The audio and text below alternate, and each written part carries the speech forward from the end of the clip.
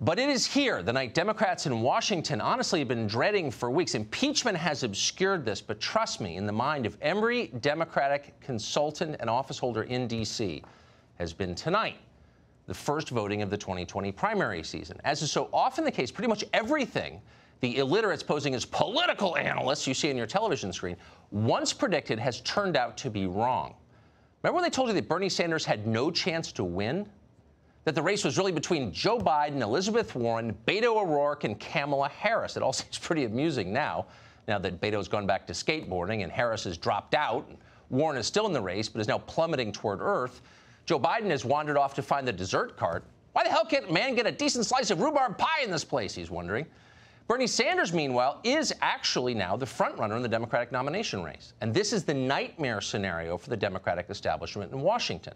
They're suddenly hoping against hope that Amy Klobuchar gets some gravity tonight and some votes.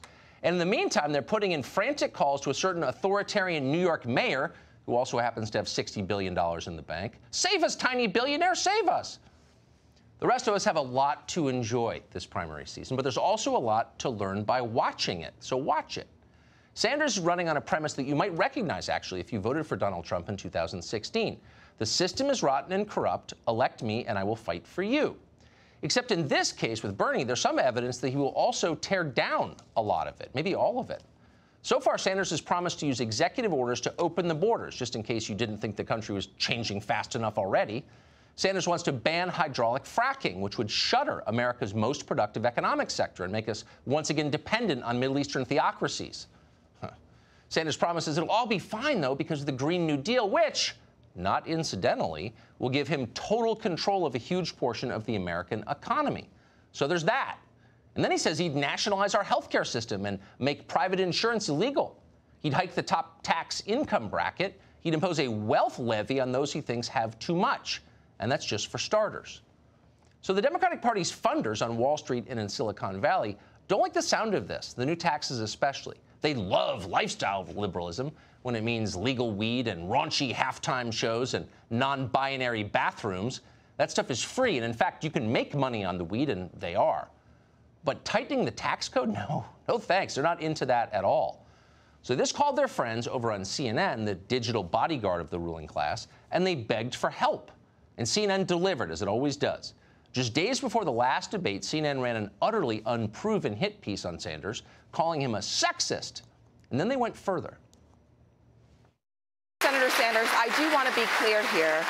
You're saying that you never told Senator Warren that a woman could not win the election. That is correct.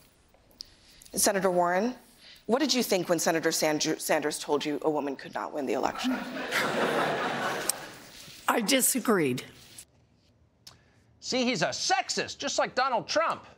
And that was the signal to all the other establishment toadies to pile on, which they obediently did. Paul Krugman waddled out from his cubicle at the New York Times to call Bernie Sanders a liar.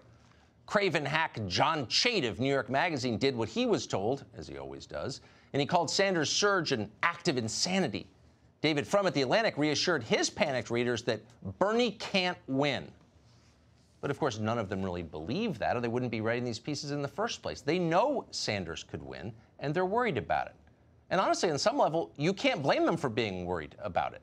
Sanders is a human bug light. Every lunatic in the Democratic Party seems drawn to him inexorably. They can't stay away. Most of Alexandria Ocasio-Cortez's squad, for example, has endorsed him.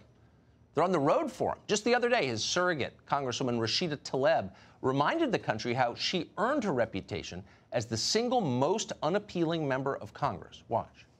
You guys remember last week when someone by the name of Hillary Clinton said that nobody, we're not going to boo, we're not going to boo. We're classy here. No, we're classy. I'll boo. Boo. You all know I can't be quiet. No, we're going to boo. That's all right. The haters will shut up on Monday when we win. Well, Mondays come, and we're going to find out in just a moment if they have one. Not that it really matters, because no matter where he places in Iowa tonight, Bernie Sanders is not going away, and neither are his supporters. The Democratic Party is going to be dealing with these people for months and months, if not years, and you can't say it's not deserved.